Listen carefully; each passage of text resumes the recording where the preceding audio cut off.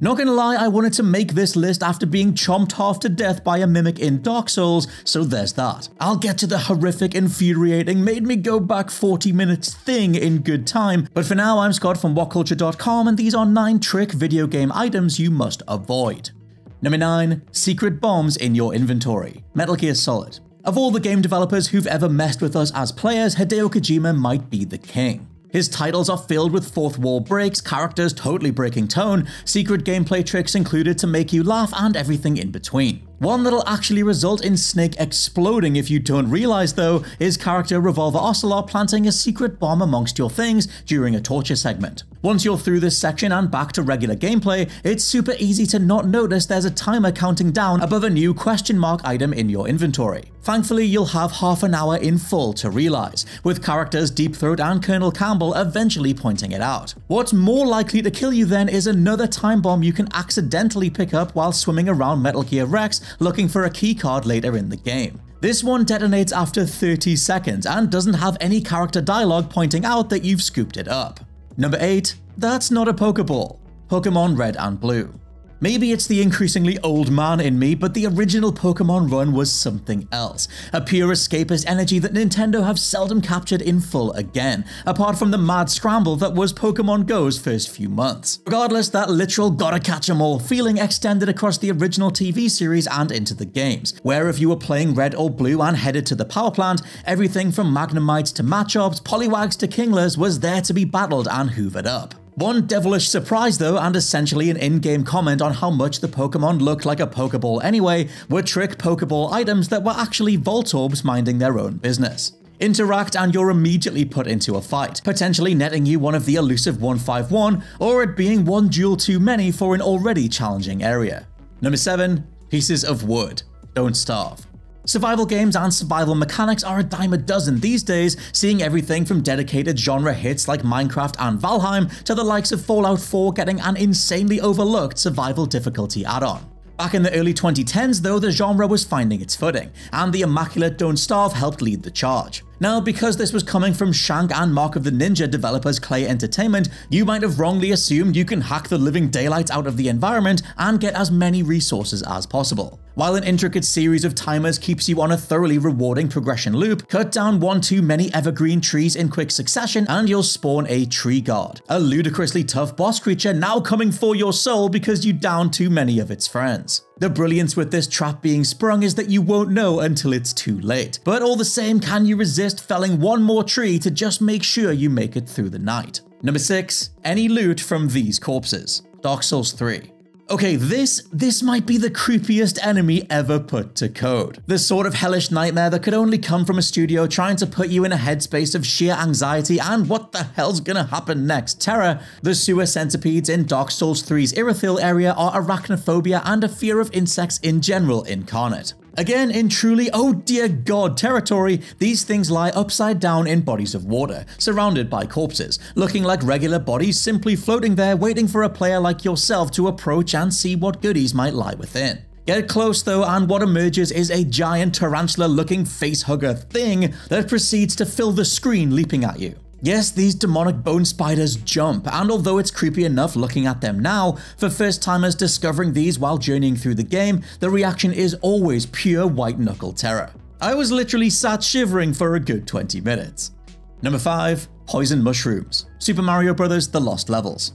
Yes, the Mario game initially deemed too hard for the West, that in itself has become an enigma, releasing in various altered forms across the last few decades, including one called Mario Bros. For Super Players, had a trick item built to kill you. A summonable embodiment of trust issues, the poison mushroom in Mario Bros. 2 is only barely distinguishable from the original thanks to a slightly darker palette. And with this sequel having a completely different look, of course you try to pick it up like usual. Instead though, these now called poison mushrooms kill you in one hit. No ifs, no knockback animations or anything else, just instant death if you're not in the larger Mario form. The guess I'll die meme, it was made for scenarios like this.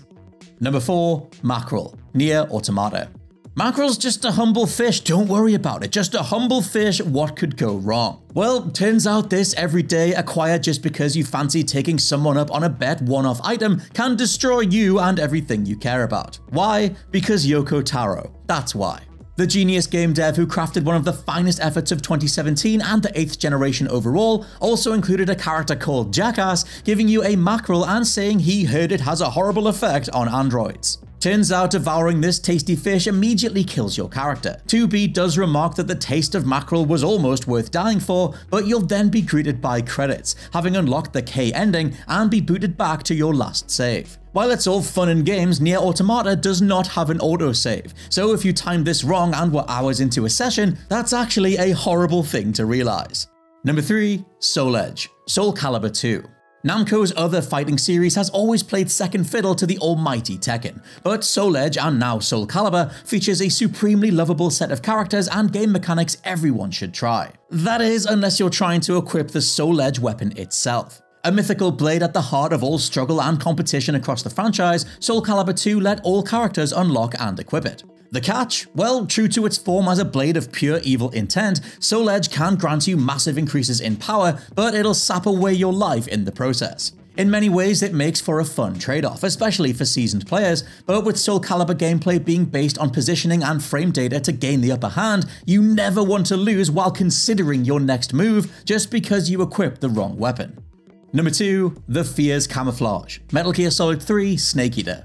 Go back to Metal Gear Solid 3 today and it's kind of the point where Hideo Kojima truly stopped caring. Yes, Metal Gear Solid 2 had water-walking vampires and backflipping mechs, but Metal Gear Solid 3 just hits you with a man made of hornets, another who can dislocate his entire skeleton, one who can photosynthesize, and another who's literally a flying fire demon. Back to the flailing limbs of the Fear though, as during the fight if you get tagged with his custom spider venom arrows, you'll lose stamina faster than the regular rate. This might propel you to take him down in as lethal a manner as possible, but knock him out instead and you'll get the spider camouflage. Offering one of the best camouflage indexes in the game across all types of terrain, the trick and lasting lol fu of the Fear is that wearing this camouflage replicates the stamina depletion of his arrowheads. It's super easy to miss, and as running out of stamina means burning through your allotment of snacks, or being kicked back to jail if you pass out during the next fight against the end, it's best to avoid this altogether.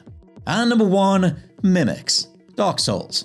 The first time you encounter a mimic in Dark Souls, it'll stay with you. Not for the immediate shock of what the hell's happening, this isn't the chest opening sequence, but just for how much From Software animated what follows. Mimics in Dark Souls are infinitely more brutal, gory, and terrifying than any other version of a mimic in any other game. Their teeth are like javelins, gobbling up half your character's body in one go, and proceeding to chomp your entire life bar in seconds. If you manage to get away immediately, the sheer size of these things with their gangly limbs and protruding tongue now sprinting after you is straight up nightmare fuel. Now, it is possible to survive a mimic if you have enough health, but unless you know what you're looking for, they were designed to surprise and kill you in any area not filled with enemies. From Software want people to be life-scarred by Dark Souls mimics, and their tails are super hard to spot. For future reference, always look at the small chain on the side. If it's coiled, you're okay, but if it's straight, well, hit that thing with everything you've got. And those are just 9 trick video game items you must avoid, especially the mimics. Oh dear god, the Dark Souls mimics. Let me know your own favorites down in the comments below, and please check out the WhatCulture Gaming Podcast.